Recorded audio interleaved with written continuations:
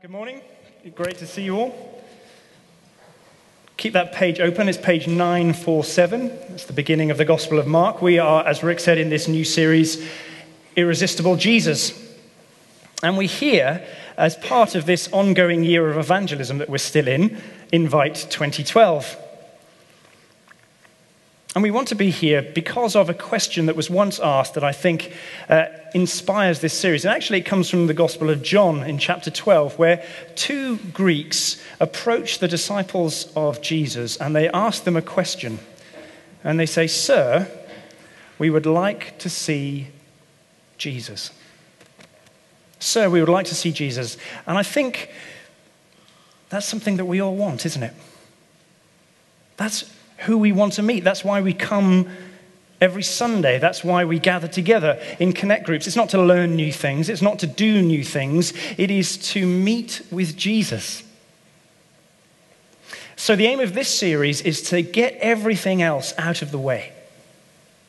To get ourselves out of the way. To get church out of the way. To get our traditions out of the way. And simply to introduce you to the unadulterated, irresistible Jesus. And that might be for you for the first time you've heard about him, the first time you've met him. But perhaps for you it's a fresh look, and we hope it's provocative and compelling. And I'm confident as you meet Jesus that you will find him almost irresistible. So this is an 8-week-long series, so come along on Sundays. If you haven't done the Alpha course, as Rick has already mentioned, we're encouraging everybody to do that as a kind of a way of something accompanying this series, because it's a great place to meet Jesus for the first time. Well, we're not in John's Gospel, we're actually in Mark's Gospel, so why have we turned there? Well, it's because, first of all, it's the first gospel. So in a sense, we're going back to the original source, the original account of Jesus. But also, it's what I like to call the tabloid gospel. It's very short, it's pithy, it's action-packed, it's fast-paced. It's a little bit like you just woken up in the morning and somebody has kindly... I think I might move to the other mic if that's all right. How's that? Is that a bit better? I'll turn this one off.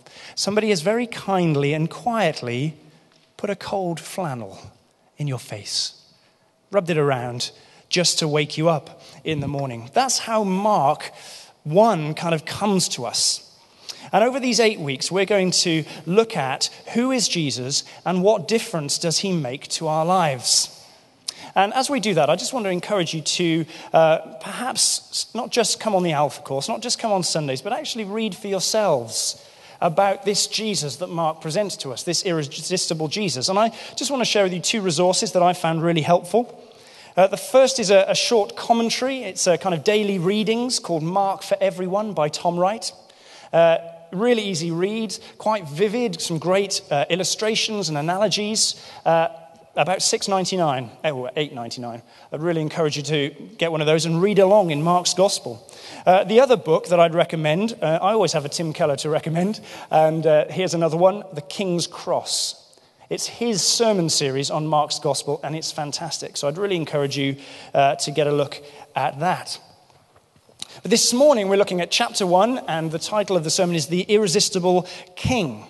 And Mark is kind of answering the question, why should we bother considering the life of this particular man in the first place? I met him when I was 15 years old, and he grabbed my heart and changed my life, and I've been enamored with him ever since. But Mark doesn't just want you to take his word for it or my word for it. He sets up instead a number of witnesses that give testimony to who they think Jesus is. And so this morning we're going to look at 3 of those testimonies, 3 of those witnesses. Firstly, the witness of the writer, Mark himself. Secondly, the witness of the messenger, that's John the Baptist. And thirdly, and most extraordinarily of all, the witness of the Father, God himself. So let's start with the witness of the writer. And we're going to look at verses 1 to 3. The beginning of the good news about Jesus, the Messiah, the Son of God, As it is written in the Isaiah the prophet, I will send my messenger ahead of you who will prepare your way, a voice of one calling in the wilderness, prepare the way for the Lord, make straight paths for him. Mark here is capturing our attention. He says, listen, this is worth hearing. This is huge. This is significant. Miss it and you miss out. And so what we're going to do, we're going to read verse 1 very, very slowly. So it begins, the beginning. In Greek, that word is arche, from where we get archaeology. And it just says, beginning. Just like Hosea's prophecy or John's gospel. And all of them are echoing the words of Genesis, the first words in the Bible, in the beginning. And Mark is saying here, something as significant as creation is taking place. And it's a theme that Mark doesn't let go of. Look at verse 10. As Jesus comes up out of the water at his baptism, a dove descends upon him. There's only one other time where the Spirit is described as a dove, and it's in the Aramaic version of Genesis chapter 1, where the Spirit as a dove flutters, say the rabbis, over creation. Verse 13, you see Jesus tempted. He's in the wilderness with the wild animals. Just like Adam was tempted, surrounded by the garden with all the animals that he's named. Adam sins, but Jesus resists the enemy. Is this a new Eden? Is this a new Adam? You see, Mark is deliberately pointing us back to creation. He's saying the world is going to be redeemed. This is the rescue, the renewal of all things. It begins here. But with what? Well, he says the good news. The word good news, euangelion in the Greek, we often translate as gospel. And it was news, not advice. It's an announcement, not instruction. In the first century, it might have been a report from a battlefield of a great victory. It might have been the report of a coronation of a new emperor, or simply the news that it was his birthday today. But this is not just any old good news, this is the good news. There is no other good news like this. This is the only news that is truly good, says Mark. And he's referring to something quite specific because he takes this phrase, the good news, from Isaiah. Not this quote that we have here, but Isaiah 52 and 61. And there Isaiah speaks of the good news of God's coming rule and reign. The invasion of God's kingdom into the world to rescue and liberate his people. So Mark's saying here, God is doing something at last that is as significant as creation itself. And it's good news, remarkably, he says, about Jesus the Messiah. He says this is about the life of a Galilean man who was raised in Capernaum. He was a rabbi. He had the reputation as a wonder worker. He was a bit of a revolutionary and a subversive, and who was finally executed by the Romans. But it is in this life that we see God's saving action. And it's because of two things. It's because this Jesus, this Galilean, is the Messiah. Now, you probably know this, but it's always worth saying, Christ isn't Jesus' surname. It's his title. So Christ means king. It's saying this is King Jesus. He's royal. He's the one who administers, who inaugurates this new reign of God, this kingdom of God. He is the one who represents Israel because he's their king, and he's the one who will renew Israel. Quite literally, he is the anointed one. So just as David was anointed king by the prophet Samuel, just as Cyrus was described as the anointed one as he sends the exiles home, just as Judas Maccabeus was described as the Messiah because he defeated the Romans and cleansed the temple, here is Jesus the anointed one. But he is anointed not with oil, but with the Holy Spirit. So he's the Messiah, but also, Mark says, he is the Son of God. Now, this was an incredibly bold move right at the beginning of this gospel. It had been ascribed to the kings of Israel, to the nation of Israel before, so it wasn't in that sense something new. But Mark pushes it much further because he quotes here both Isaiah and Malachi in verses 2 and 3. And the prophets describe God's return to his people. But in Mark's version, do you notice, John is the messenger, the forerunner going ahead. Who's the Lord? Jesus is the Lord. So somehow, Jesus and God, they're one and the same. And it's this God who is doing something new in this man, something that is as significant as creation was, something irresistible. That is Mark's testimony, Mark's witness. And John the Baptist confirms that testimony. So let's look at the witness of the messenger. See, John points to Jesus. It's really clear from the outset, isn't it, that John isn't a rival. He's not in competition with Jesus. He's not an alternative to Jesus. He's the messenger. He's the forerunner. And that was something that was, or someone that had been prophesied long ago. So the people of Israel were waiting for the forerunner. He was expected. He was hoped for. They hoped particularly for the prophet Elijah. You see, Elijah didn't die. He went up to be with God in a fiery chariot. So there was this expectation that he would return again, announcing the reign of God himself. So what John is saying here is that not only is this a new creation, this is the new Exodus. And of course, the Exodus, the original Exodus, the story of God's rescue of his people from slavery in Egypt, through the Red Sea, into the wilderness, into the promised land, that is the defining story of the people of Israel. And John is saying this is not just new creation, this is another Exodus. This is a story of deliverance, of liberation. This is a new defining moment for Israel and for the whole of humanity. And that's why he calls the people into the wilderness. This was the Judean desert, the Badlands. And of course, the people of God were in the wilderness for 40 years. It was a place of extremes, a place of limits. But it was also a place of preparation. Because it's in the wilderness that we come to the end of ourselves.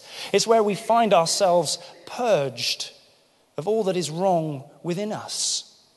And so it is also a place of grace, where we find God's mercy ministering to us as we come to the end of ourselves. So he takes them out into the wilderness to prepare them, and he immerses them in water. And in one sense, at one level, this is just a ritual bath. It's a cleansing. It's a washing. It's a new start. But at another level, he's taking them through the Red Sea, like the new people of God, out into the wilderness towards the promised land. And he says Jesus immerses not in water, but in the Spirit. You see, John's message is always about someone else. It's about Jesus. And he says he's more powerful than I am. He says he's more worthy than I am, much more worthy than I am. I shouldn't even be doing up his shoelaces. He says Jesus is the Spirit baptizer. He's the one who can plunge you into the presence of God. And that, he says, is better than the Exodus. In the wilderness, the people of God, they had the tabernacle, the tent of meeting, where God dwelt. By day, they were led by the pillar of fire, the symbol of God's presence in the community. By night, it was the pillar of cloud, pillar of fire by night. And John is saying what Jesus promises is something far more profound than that. This is full immersion in the presence of God. And so John here is preparing the people to go on a new exodus to meet the king. We say, don't we, in the UK, everywhere the Queen goes, she smells fresh paint. And that's precisely what John is doing for his king. He is getting everything ready. But the people weren't ready for the coming of King Jesus. And it's a question we have to ask ourselves. Are we ready to meet him? Are we in the wilderness as a place of purging where we are being prepared day by day to meet our King?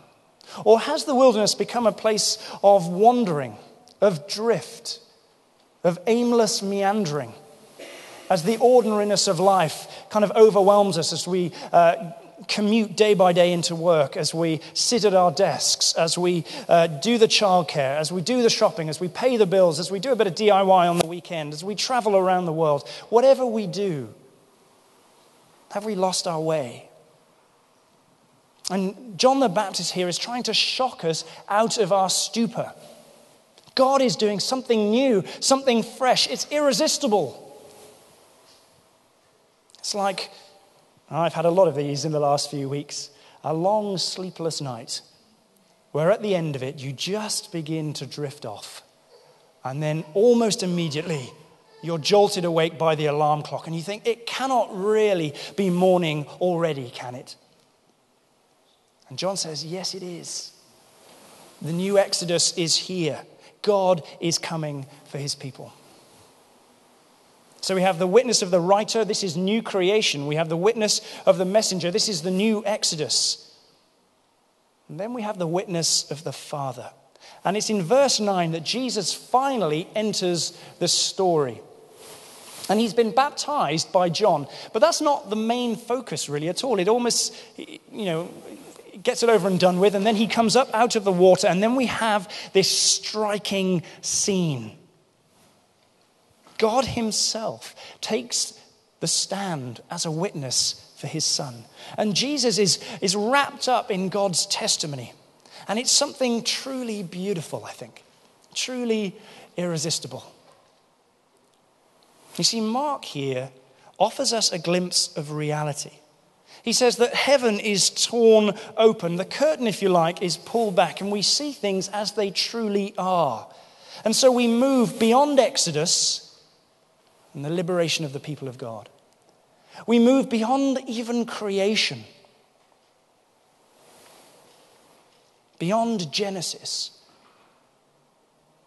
and we arrive at the essence of the universe. We are given a glimpse of the interior life of God himself.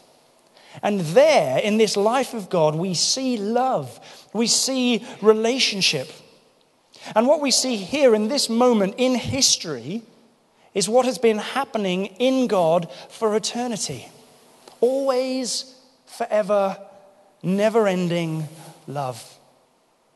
C.S. Lewis, the writer, said this: in Christianity, God is not a static thing, but a dynamic, pulsating activity, a life, almost a kind of drama.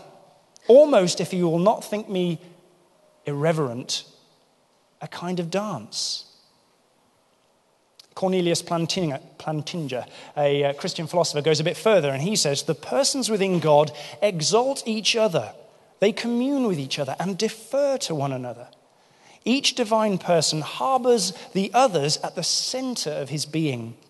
In constant movement of overture and acceptance, each person envelops and encircles the other. God's interior life, therefore, overflows with regard for others. Just contemplate that for a moment. The Father delights in his Son. The Father glorifies the Son. The Son glorifies the Father. Why do they do that? Because they find each other beautiful. Jesus' beauty captures his Father's imagination. Jesus' beauty compels his Father to adore him.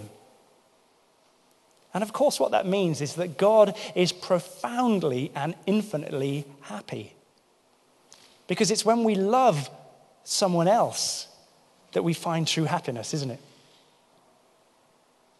And the Father and the Spirit are enamored by the beauty of Jesus as he is by their beauty. And so love and joy and adoration, it defines the interior life of God. And I don't know about you, but I find that an irresistible picture of the divine life. And so we have the witness of the writer. He says, this is new creation that's taking place through this man. We have the witness of the messenger. This is a new exodus. This king will lead his people out of slavery. And we have the witness of the Father. Here is the glimpse of the essence of the universe. This is, in this man, what the divine life really looks like. So what we see, just to wrap up, is in this irresistible Jesus, God is doing something new. It's creative. God is present in a new way that his people have never known before. And that's because God's interior life has been exposed. We can see for the first time the essence of the universe, and we can see that it is relationship. And the extraordinary miracle is this: God invites us into that relationship. And that means that Jesus also offers us an irresistible vision of humanity. Yes, Jesus shows us the life of God. But he also shows us a human being in true communion with God. A human being shot through with the presence of God. A human being transparent to the energies of God. A human being loved and cherished by his Father. A human being full of joy and peace and delight. A human being truly happy. And that means that he can overcome temptation. It means that he can face opposition and rejection. It means that he can go through death and come out the other side. Don't you want that? He wants you to have that. To be like that. And you find it in Jesus. And he wants you. Isn't that almost irresistible? I think it is. It's Jesus, the irresistible King. Let's pray.